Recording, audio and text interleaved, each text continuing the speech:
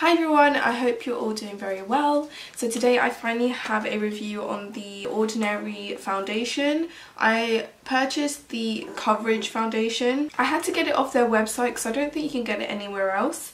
And the shade that I have is 2.1Y. It's medium and it has yellow undertones. What was really helpful is that they had a picture of the swatches, like all the colours on their website, and I found that really helpful.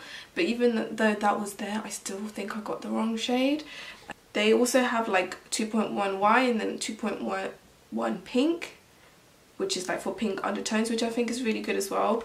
The thing is, I thought the shade above this was a bit too dark for my skin tone, but we'll see if this will oxidize. I'm hoping it will oxidize, but I don't know. That's something you need to keep in mind, that the colours do appear lighter in real life than what it is in the picture on the website. And this was like super affordable. I don't remember how much, but it was definitely like around £10 or below. I'm just going to prep my skin first, and the first thing I'm going to use is the Ordinary Alpha Arbutin. I think that's how you say it.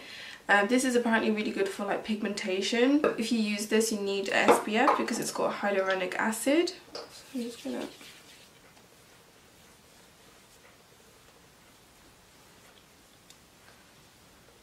And it's actually quite moisturising. It's like a serum. It does say in the front that it's like a serum. I've been using it for well over a week now. Can you guys see that pigmentation there?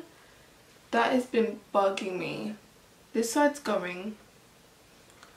And my pigmentation on my mouth is coming back a little bit right here, which sucks. I'm also going to moisturise my skin using the Bobbi Brown Extra Moisturising Balm with SPF 25. This is super moisturising. I'm actually going to work today, so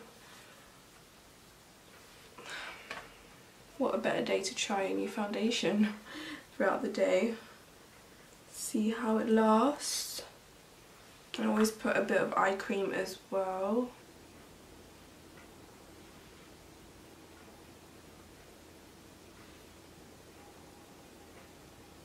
So the foundation says that it has a high coverage creamy foundation that softens undesirable hues. Shake before use. Dispense a small amount to the palm and back of your hand. Smooth on and blend throughout the face, ideally outwards from the midpoint of the face. I don't know why I feel like I want to try it with my fingers. This is what the foundation looks like. Comes with a really cool pump. It's quite small, but you can tell it's going to be a bit light.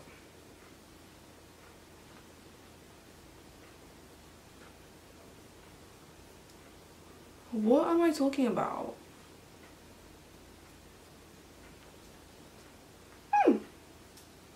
I'm actually pretty shocked with myself right now that I chose a good colour. I thought this was going to be ghostly on me. Oh my god.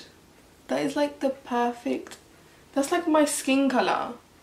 Oh my god, I'm so happy right now. And you know, with just fingers, that applied pretty well. Let's try with the beauty blender, shall we?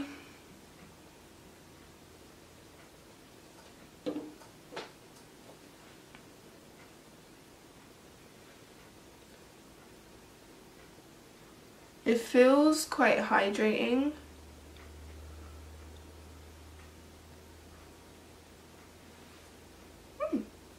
Let's try with a brush.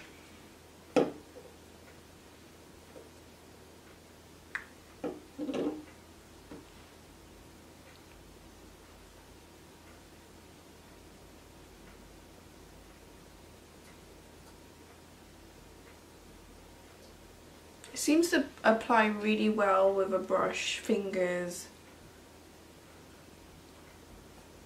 sponge.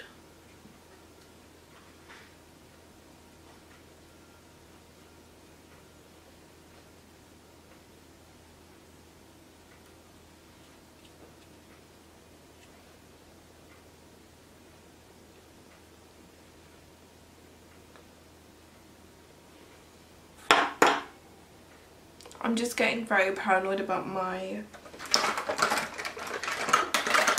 pigmentation here, so I'm just going to do a bit of colour correcting. I'm using the matte concealer in NC45.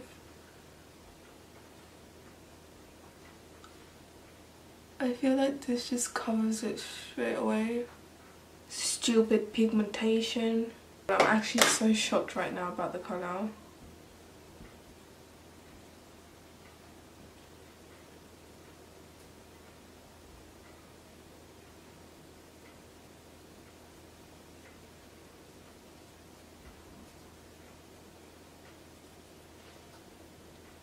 Guys, this looks very nice. It's not applying cracky or any area. The colour is perfect. I'm so happy about that. So far so good. I'm just going to do the rest of my makeup and I'll be right back. Okay, so I've just done my makeup and managed to film a little Instagram tutorial, so make sure to follow me on Instagram. I write it on my hair. I do a bunch of extra like little tutorials on there. But anyways, so far the foundation is looking really nice. The colour is perfect. I'm so happy about that. And the only thing is that I'm seeing is that I did set my whole face with translucent powder, with the Kat Von D Lucerne powder, but wherever I put the matte concealer, it's kind of like going a bit funny. So I don't know if that affected the foundation. Like, I don't know, it's a bit drier in those areas, and I always have an issue around my mouth. Everywhere else, especially on my nose and my forehead, it looks very smooth and it looks like skin. It doesn't look like a cakey foundation, even though it's very full coverage, because I think it's got good coverage to it. And you can definitely build upon it. It doesn't really have a scent to it. I find that the pump is very convenient and the size of the bottle is very convenient. And again, I got the shade 2.1Y. I always seem to get questions about the colour, even though I mention it in the video. So far so good. It's now 8:32 in the morning. I'm going to head off to work and I'll be back later on. It will probably be around 7. So I'll have this foundation on for a very long time. So we'll see how it looks then. Right, it's now 7:30. I'm finally at home. Thank you. I've had this on for, I can't even do the math right now, but I've had this for a good while. I think over just about 12 hours. I really put this foundation to the test, and to be honest, I really like it.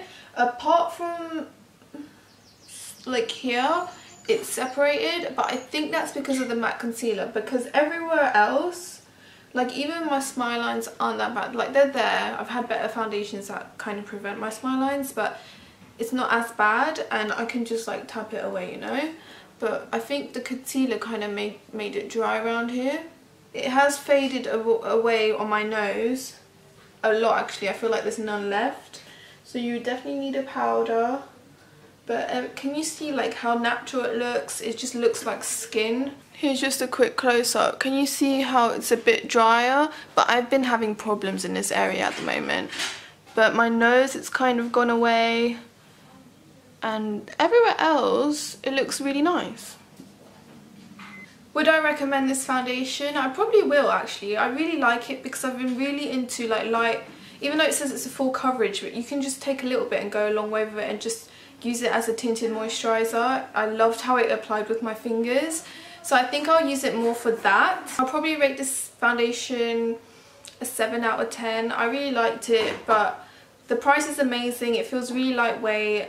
Doesn't last as long, like it does fade and it does crack in some areas, but it's still really hydrating. I've got really dry skin and I think it did okay. Like it sits really nicely. It's like a nice natural foundation, even though it says it's a full coverage one, but I really like it because I've been into tinted moisturisers lately. I just feel like the consistency is really similar and you can't go wrong. The price is amazing and the colour is perfect. I don't know, I'm not mad at it. That's just all I have to say, really. I'm not mad at this foundation. I have better ones, but this one is nice, and I have to try it without the concealer because it did go a bit dry where I applied those areas, but everywhere else is fine. And the coverage, I think, is really good. Anyways, that's all I have to say, guys. I hope you enjoyed this quick review. If you have any questions, make sure to ask them in the comments below. And I will see you guys in my next video. Bye!